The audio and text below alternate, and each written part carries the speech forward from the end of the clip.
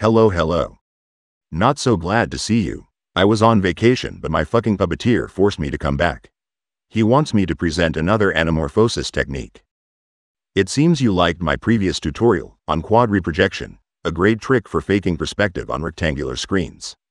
Go check it out in case you've missed it. Together, to go even further than the previous video, we will see how to make 3D content visuals for non-flat surfaces and curved walls. So, today, because I don't have the choice, let's go for another Touchdesigner tutorial. Look at this. Even if the whole picture looks like crap, you give the audience a sweet spot to see your work undistorted from a specific point of view. It can be applied for both video mapping and LED walls, depending on your needs, setup, and budget. Don't worry, we will see the difference and the best way to approach each situation. And you know what? You probably heard about virtual production in movie making, aka OSVP, for on-set virtual production, aka green screen killer. It's the new way of blending physical and digital worlds in which LED panels are used as a backdrop for a set in television and film production. We will build something similar. Hell yeah, the video you see at the bottom is only a texture on a plane. Explanation at the top. That's great. Now you just have to buy an entire film studio, hundreds square meters of LED screens, a camera and a decent tracking system. Once it is done, let's discover how everything can be built inside derivative Touchdesigner. In fact, no, this time, the lesson starts in Blender, the famous 3D software for people without money, like my master. Let's get started, you bitches. This step is not necessarily required, but in order to create an appropriate distortion, we probably should work with a good 3D model of our curved surface. If your surface looks like a primitive, like a cylinder, it can be made directly in Touch. For more complex geometry, open your favorite 3D software. Don't worry, it will be quite easy. Let's imagine I want to make visuals for these famous building corners around the globe. I need the exact dimensions and pixel resolution, basic informations, actually, and perhaps something about the curvature. In my case, I will choose it arbitrarily because I don't give a fuck. I go for a screen of 10 meters by 20 meters by 10. In Blender, I can start with the default cube, indicate its dimensions by pressing N key, 10 by 20 by 10. Go to Edit mode, delete all the unwanted faces to keep only 2 of them. Ctrl A, apply all transforms. Select the edge you want to bevel, then Ctrl B and apply the right curvature. Great, we now need to increase subdivision. It will be useful later in Touchdesigner. Ctrl R to do that. I try to have small square faces all around. Like this. We now need to unwrap the model in order to use the maximum of the UV space. Select all the faces. On your keyboard, press U, unwrap. Go to the UV editor and maximize the size of your unwrap. As I said, we need the full space. Right, that's it. Then export your model on your hard drive as an OBJ file.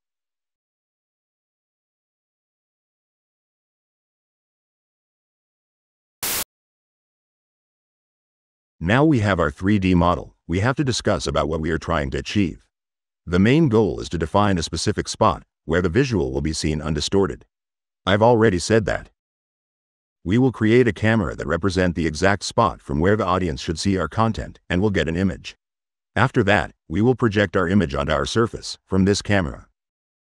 This is a well-known technique in filmmaking and VFX called camera mapping.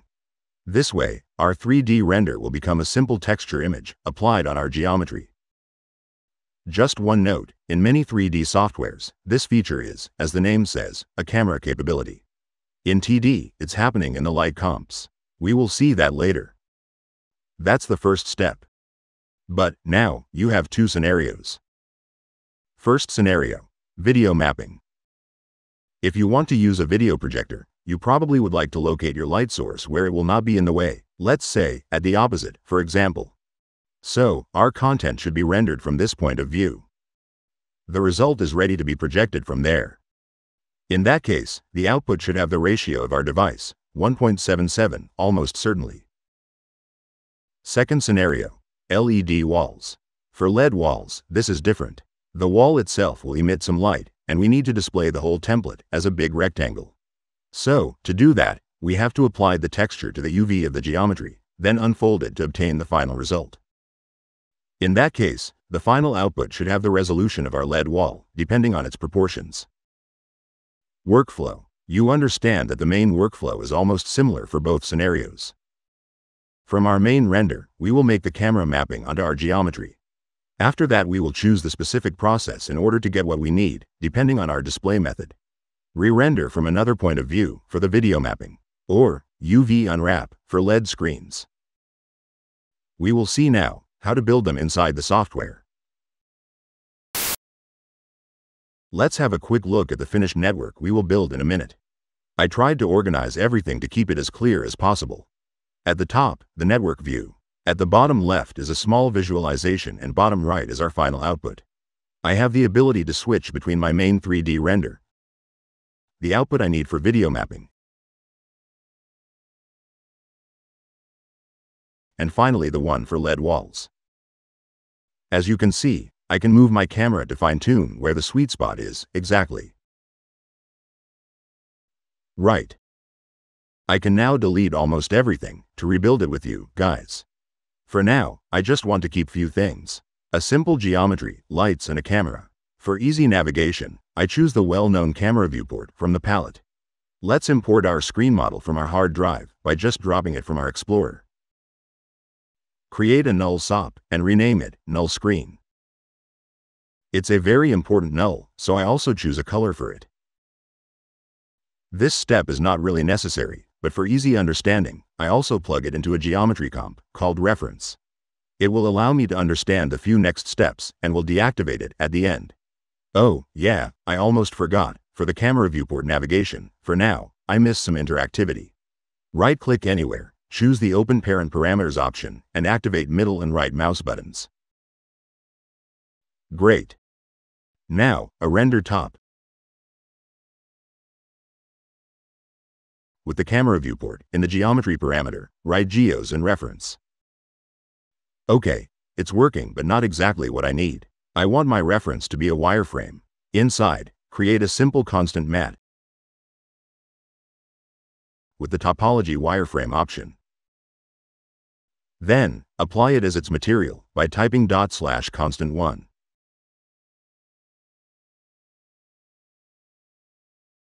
Okay, that's better. Rename the render main. For now, we just have a pretty basic rendering system. Just to be sure, our main render use only the good lights and not the next ones, write light 1 and ambient 1 in its parameter. This is the beginning of the fun part. We will set the camera mapping now, or, to be more accurate, the light mapping. Create a light comp and set its position to 0, 0, 0. I need the light at the exact position of my camera. The easiest way to do that is the parenting system with the bottom connection of comp nodes. But comps should be at the same network level to do that. So, I show you another method that can be useful if your light is not at the same level. Create an object chop and drag your camera as the target object. You can leave the reference object parameter empty, so it will use the world origin. This way, we have in the chop the world transforms of our camera. Create a null comp and drag these channels as reference in the correct parameters.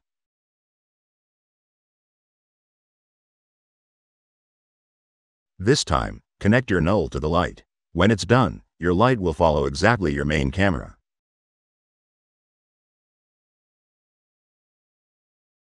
Create a geometry comp and call it screen. This is the geometry that will receive our light projection. Oh, and rename the light cam map. Inside, delete the default torus, create a select SOP, and write the path of our null screen.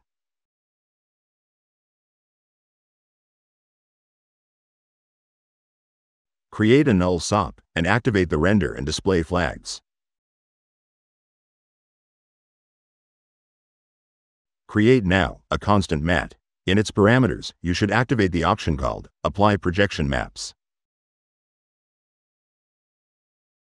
Drag it to the geo to apply it as a material. Good. We have to set up the projection system now. In the Light tab of the Light comp, drag your main render as the projector map. In order to have exactly the same field of view, choose in the projector angle the Use View Settings option.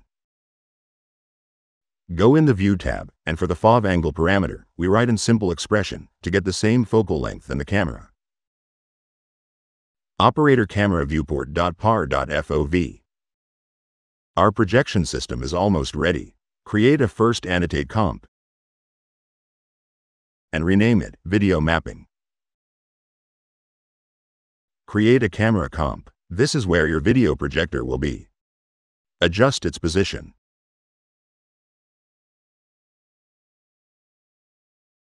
Let's create a render top. And it should render only the screen geo with the light cam map. Fuck, that's broken. We need to activate one more option in the light. In the View tab, called Aspect Correct Projection. That's way better. Adjust the point of view if needed. The video mapping system is finished.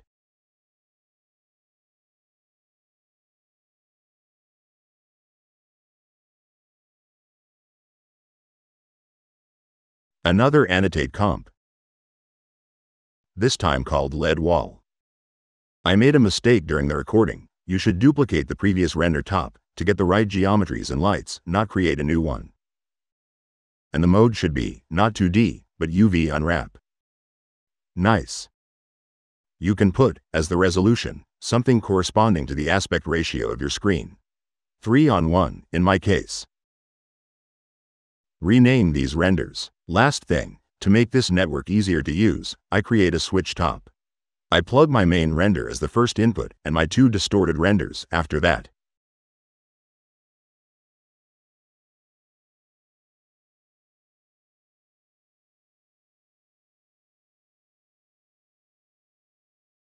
In the palette, I'll go for a widget called Button Radio and create 3 options inside quotation marks.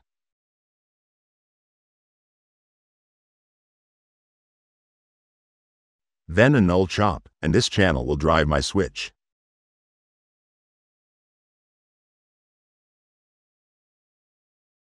I can now choose between every renders of my network.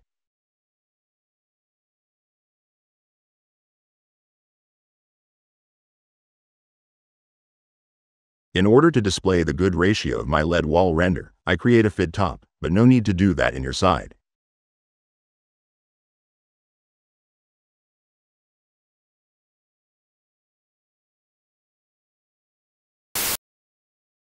Once everything is set up correctly, it's quite easy to change the screen type you want to use. For virtual production, you want a concave screen and not a convex one. Create a tube SOP and increase subdivisions.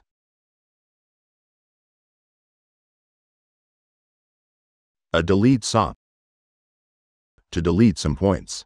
I choose the bounding volume for that. I just want to keep the half of it.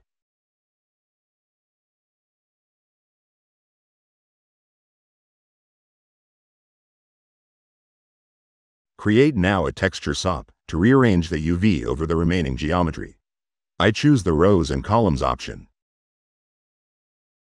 Then a transform SOP to put the screen at the right position.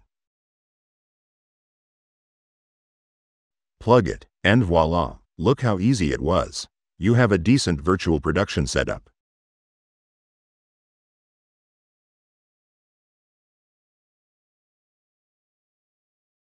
And of course, still possible with both LED screen and video projection. In that specific case, the camera should be tracked, of course, to make it work.